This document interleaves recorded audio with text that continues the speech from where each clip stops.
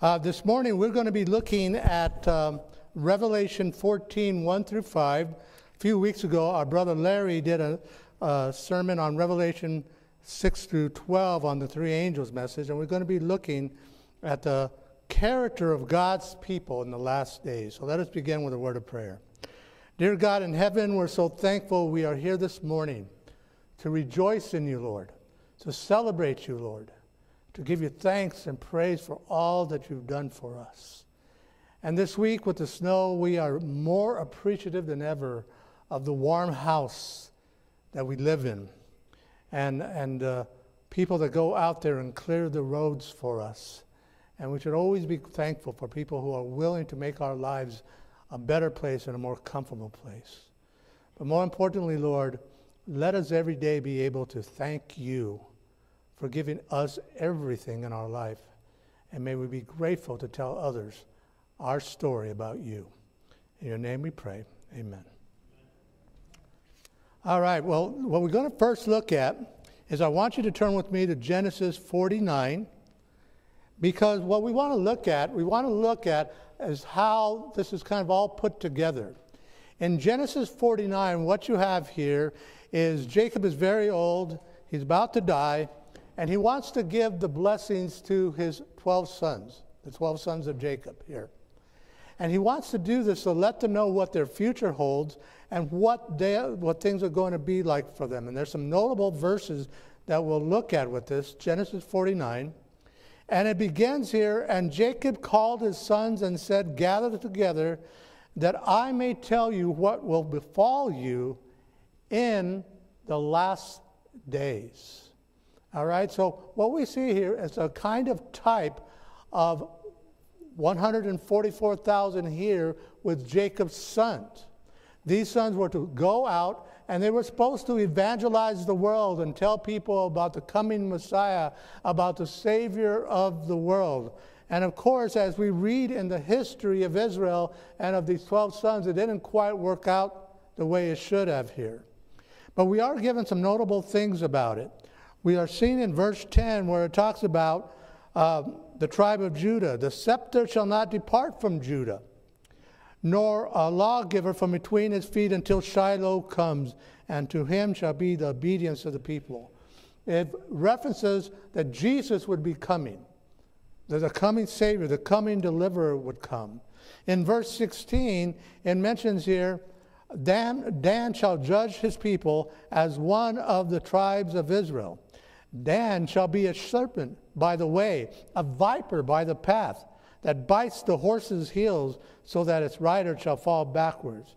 And of course, what we will find is between this time that we are seeing this in Genesis to the time of Revelation 7, Dan is removed as a tribe because of his idolatry, his tribe's idolatry, and is replaced by Manasseh, who is the firstborn of Joseph.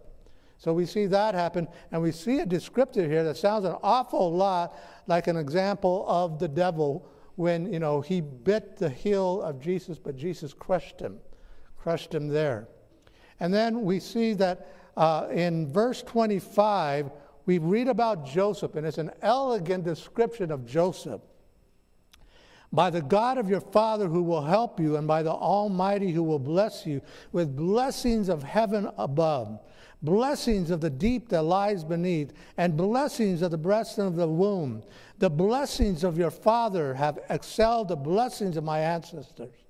Up to the utmost bound of the everlasting hills. They shall be on the head of Joseph, and on the crown of the head of him who was separate from his brothers." All right, and so we know that about Joseph. Joseph was a type of Christ, and Joseph was a representative of what Israel could have been.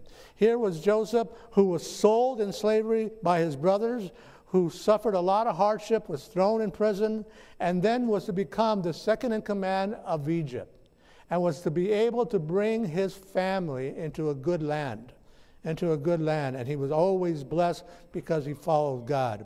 And so we see here in Genesis 49 kind of a precursor to what was to happen, that God's people always were to be a people that would go out and shine the light of God to the whole entire world. And then we go to Revelation chapter 7. Go to Revelation chapter 7. And what we're going to look at in terms of Revelation 7 and Revelation 14, as it is talking about 144,000, is that it gives a descriptive of both the 144,000 in earth and the 144,000 in heaven as well. And we see in this first part of Revelation 7, and we're going to go to the other part later in the message here, it says here, after these things I saw 4 angels standing at the 4 corners of the earth, holding the 4 winds of the earth, and the wind should not blow on the earth, on the sea, or on any tree. And then I saw another angel ascending from the east, having the seal of the living God.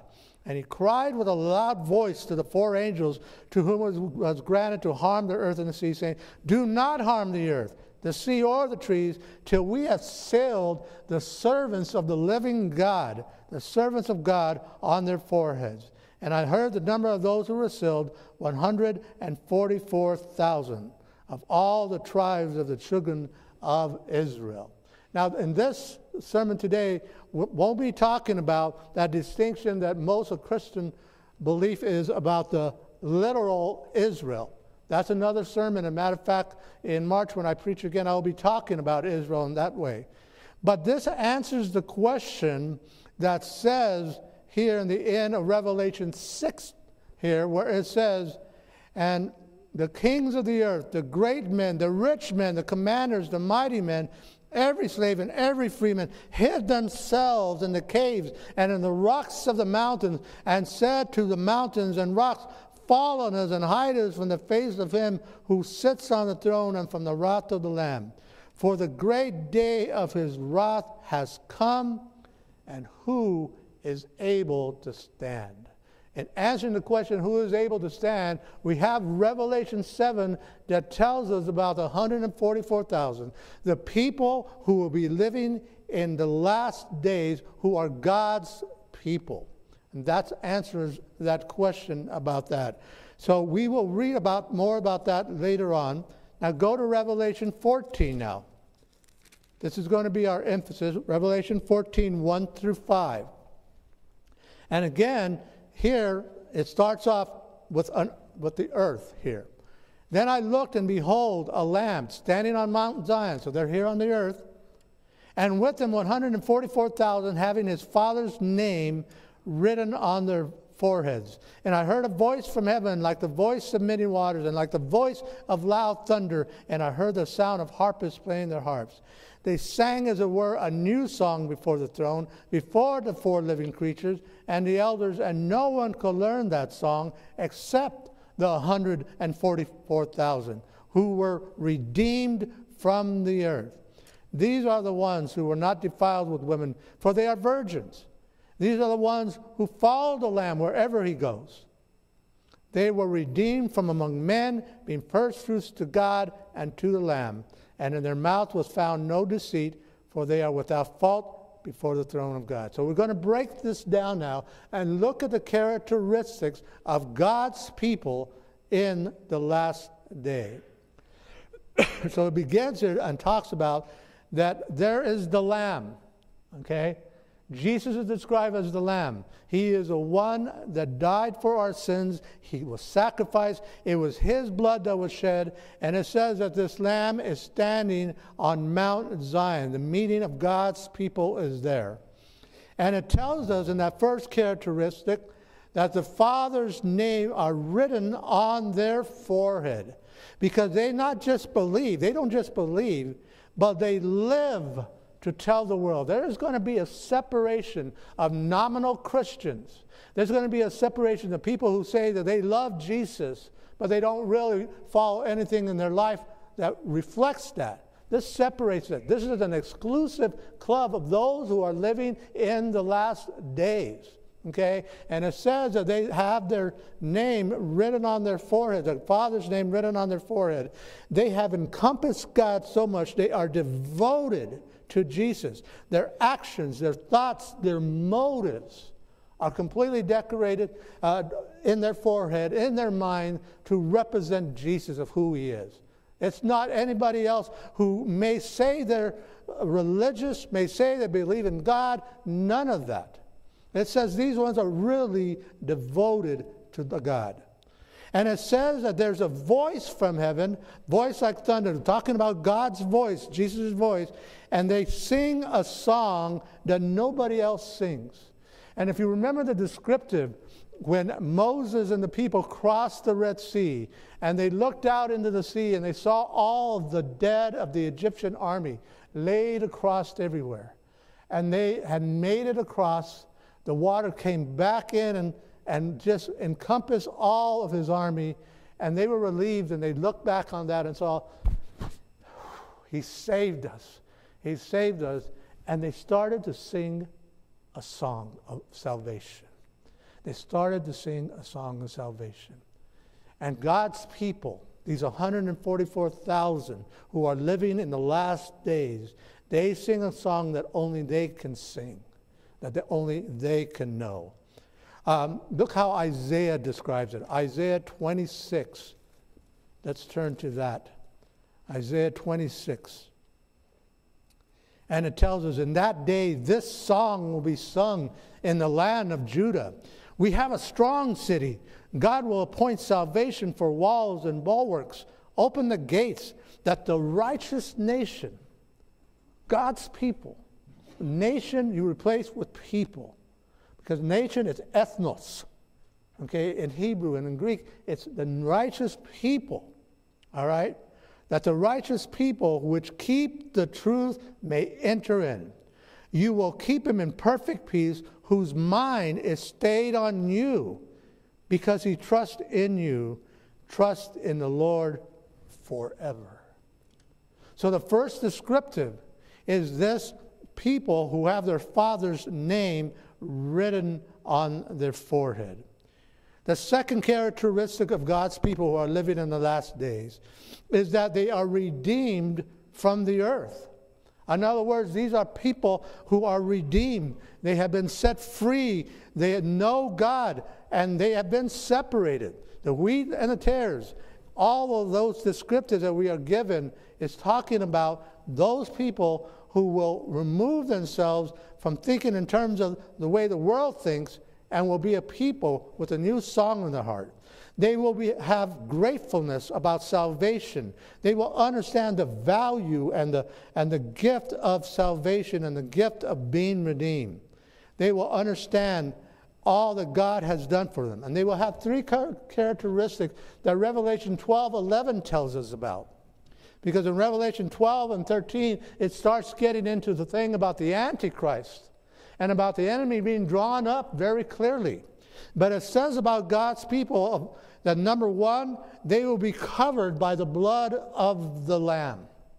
In other words, every aspect of their life is covered by the blood of the Lamb. They know that whatever they do, whatever they say, their motives and what's going on in their mind, that they need to be covered by the blood of the Lamb because they know only He can protect them. Only He can save them.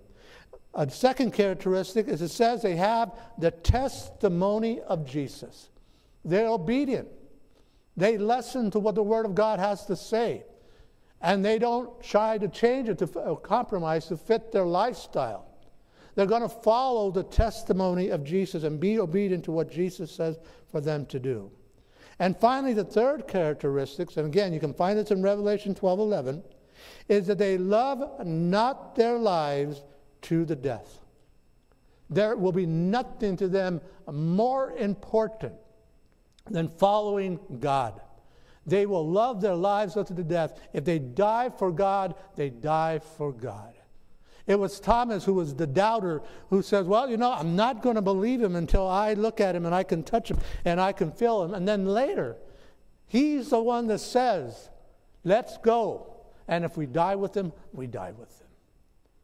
And so that really is a nice separation of the people living on this earth, of those who say, I will die for God. Because there will be many who won't die for God, who won't totally sacrifice for their Lord. They value salvation and they never take it for granted.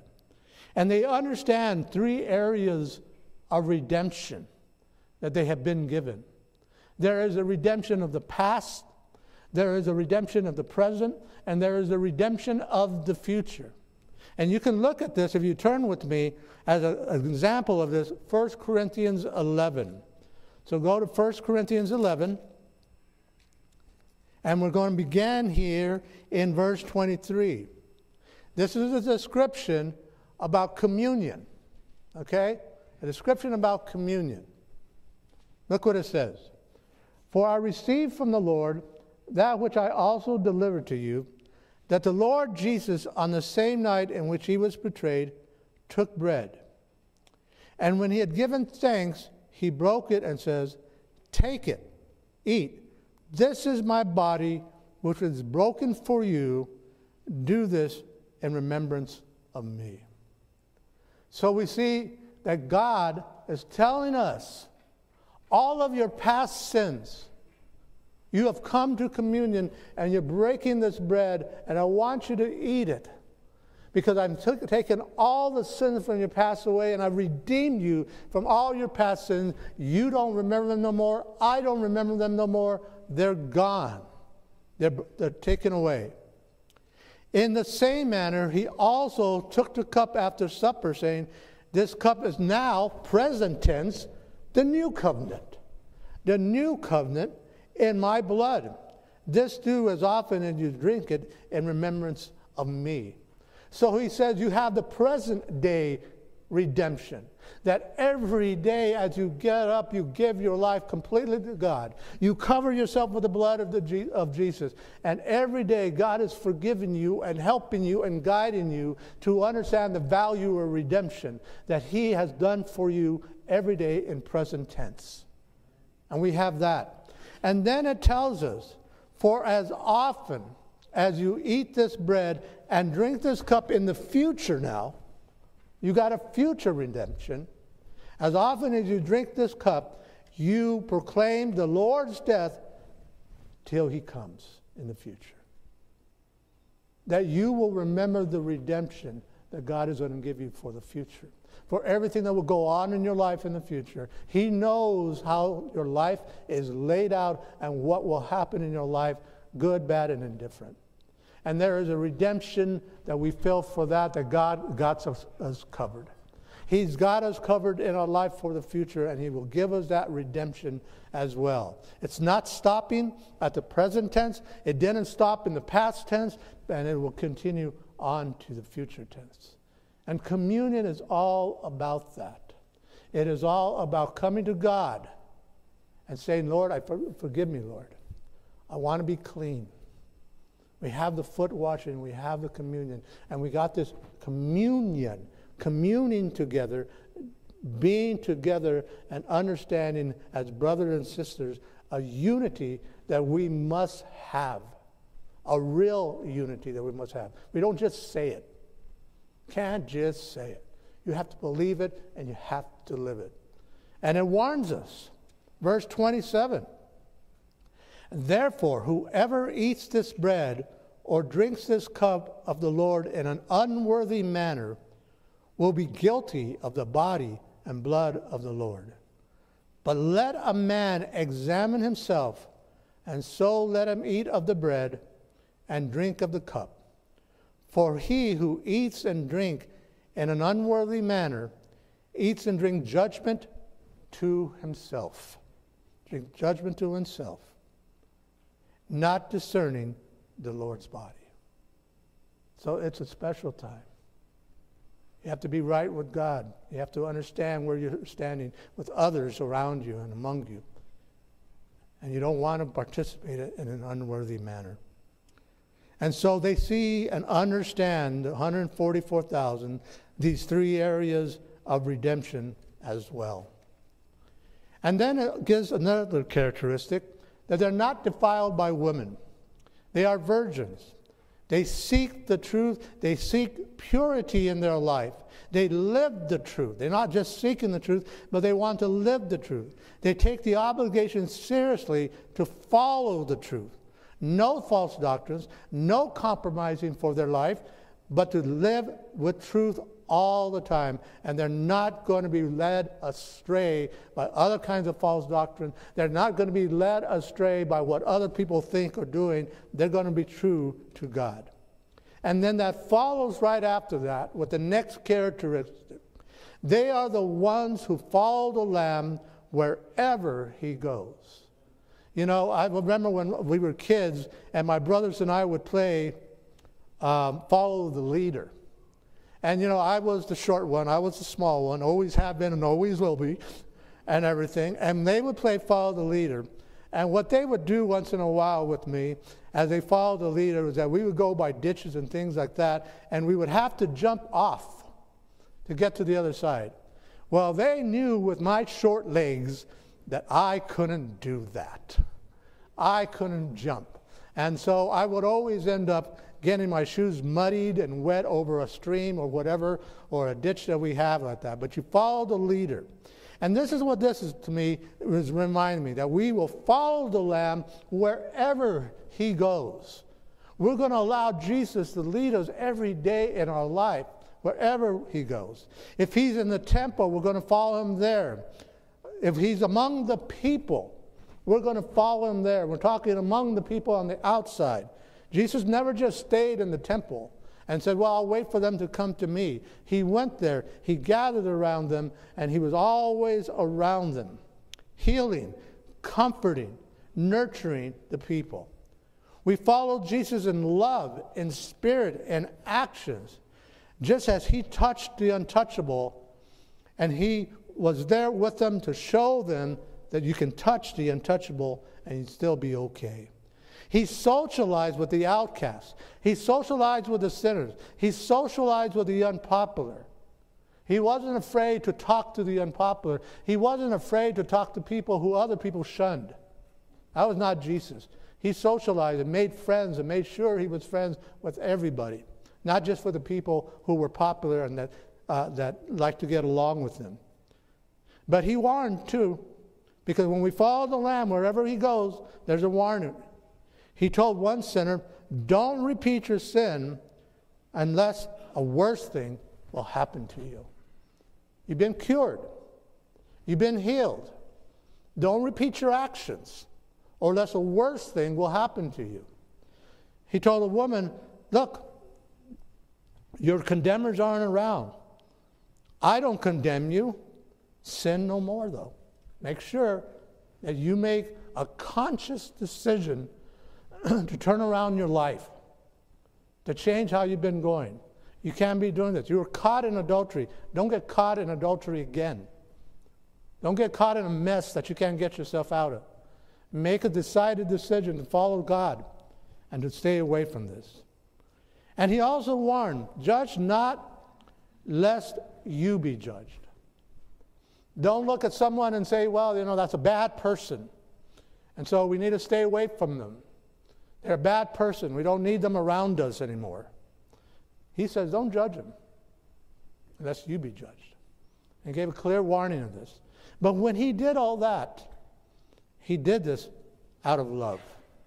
He did this with love. And the evidence we see of that is we can look at the book of the Acts of the Apostles and we see all these Pharisees, all these ones who were trying to trap him, all of the ones that were trying to kill him, all of a sudden realizing after he had gone and risen up to heaven, they said, you know what? He was the guy. He was the Messiah. And the book of Acts is a demonstration of how many of them turned to Jesus and realized who he was. They saw that.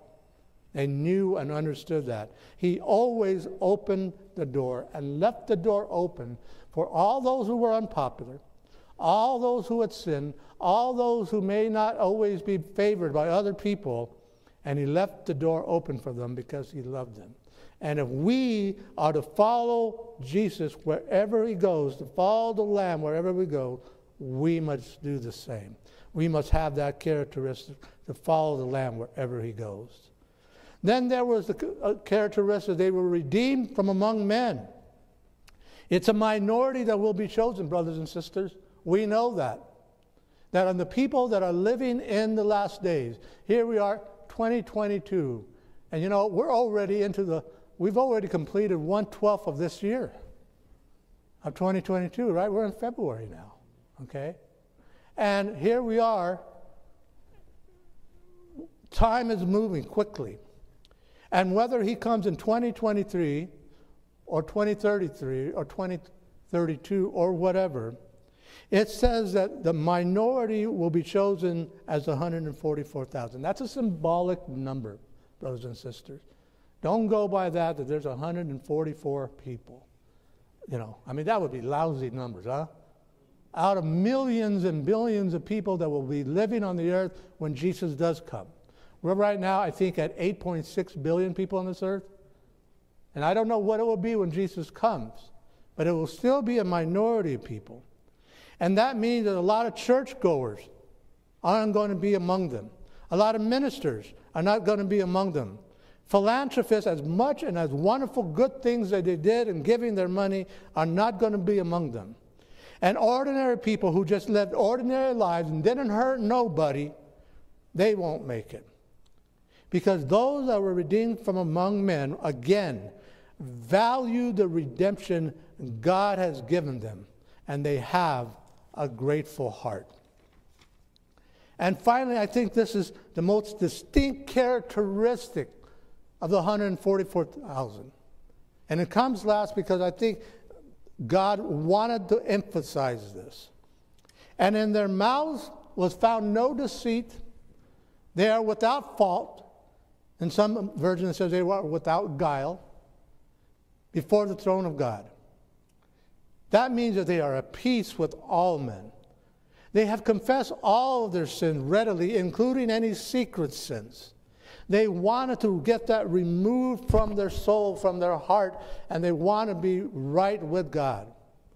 They will not be going to heaven with any hate, any resentment, any grudges. Those are going to be removed. Now, I do understand that there are some cases of people that are not able to go to other people and ask for forgiveness. But we can always, whether we can meet up with someone or not, we can forgive. We have that within ourselves to be able to do this. Look what Psalms 15 says about it. This is a text from David here. Psalms 15. And it tells us here. It's subtitled, A Psalm of David, the character of those who may dwell with the Lord. Psalms 15. Lord, who may abide in your tabernacle? Who gets to hang with you forever, for eternity? Who may dwell in your holy hill? He who walks uprightly and works righteousness and speaks the truth in his heart. He who does not backbite with his tongue, nor does evil to his neighbor, nor does he take up a reproach against his friend, in whose eyes a vile person is despised, but he honors those who fear the Lord. He who swears to his own hurt and does not change. He who does not put out his money at usury, nor does he take a bribe against the innocent. He's clean. He's pure. And his motives are as good in private as they are in public. He is someone who loves God, and he wants to be able to be among God's people. Now we turn to Revelation 7 now. We saw descriptive, hold back the winds until the servants of God are sealed. And then we are taken into heaven now. Just like in Revelation 14, it starts in earth and it enters into heaven. We see in Revelation 7, it starts on earth and it goes into heaven. And this is it starting in verse 9. After these things I looked, and behold, a great multitude, which no one can number, of all nations, tribes, peoples, and tongues, standing before the throne. They're in heaven now. And before the Lamb, clothed with white robes, with palm branches in their hands. and crying out with a loud voice, saying, salvation belongs to our God, who sits on the throne, and to the Lamb. Imagine that. All of God's people who have lived on earth that know God and knew God and understood God now are there in front of the throne from all nations, all generations and all. There's going to be some people there that we're going to look up and say, man, that guy's tall, you know, from the early part of this world. And it tells us they're clothed with white robes, with palm branches in their hands, and crying out with a loud voice, saying, salvation belongs to our God, who sits on the throne, and to the Lamb. They look across at the throne, and they look at God, and they look at the Lamb, and they say, you are responsible for us being here, and our hearts just is bursting with gratitude. We're bursting with gratitude. And all the angels stood around the throne, and the elders and the four living creatures, and fell on their face before the throne. You know, we all fall on the face. There's all this humbleness. They fall before the throne and to the Lamb. All the angels stood around the throne, and the elders and the four living creatures, and fell on their faces before the throne and worshiped God, saying, amen, blessing and glory and wisdom, thanksgiving and honor and power and might be to our God forever and ever. And you need to think about it, the four living creatures and the angels that are all around there, they are looking at Jesus in a much higher way than ever before, because he brought in these people who have been redeemed from the earth, who have gotten salvation because of his sacrifice and what he did. Then one of the elders answered, saying to me, who are these arrayed in white robes? And I don't know if they're going to be actual white robes, or if now we're going to be cloaked once again with the cloak of holiness around us. Either way, it's fine with me. Okay? But it says here, who are these arrayed in white robes, and where did they come from? Where did they come from? And I said to him, sir, you know. So he said to me, these are the ones who come out of the great tribulation. Keep that in mind. They came out of the great tribulation. They faced the great tribulation. They lived through the great tribulation. It is a lie when you have ministers tell you that we're really up in heaven watching down at the great tribulation. It's a lie. Clearly, the scripture tells us we're coming out of the great tribulation. We experienced it. We saw it happen. We saw the 7 plagues take place. We saw the destruction. We saw the chaos. We saw the death. But we came out of that. All right? We came out of that. And it says, these are the ones who come out of the great tribulation and washed their robes and made them white in the blood of the Lamb. Therefore, they are before the throne of God and serve him day and night in his temple, and he who sits on the throne will dwell among them. They understand. These people gave themselves to God, and they were covered by the blood of Jesus, and we're welcoming them into heaven. They qualify. They're fit to be here with us. And they will sit with Jesus. He will be dwelling with them. And we're not jealous of that. We are glad for that. We are glad that he's going to be the New Jerusalem. And then it talks here about very simple needs here. Very simple needs. They shall neither hunger anymore, nor thirst anymore. The sun shall not strike them, nor any heat. For the Lamb who is in the midst of the throne will shepherd them. He stays our shepherd. He stays our Lamb. He stays our high priest. He will shepherd them and lead them to living fountains of water. And finally, we're there, and it says, and God will wipe away every tear from their eye. We will have a relief from pain. We will have a relief of the things that we had to go through on this earth, that were sad, that were mean-spirited, where people hurt us, where people tried to destroy us, and we'll be relieved from all that. We came out of tribulation. We were awarded with these white robes. Our focus is on Jesus. And now, with unflinching devotion and concentration, we'll serve God, because our tears will be wiped, and we will now have a peace and a joy and contentment. And you know how it is when you have tears of sadness.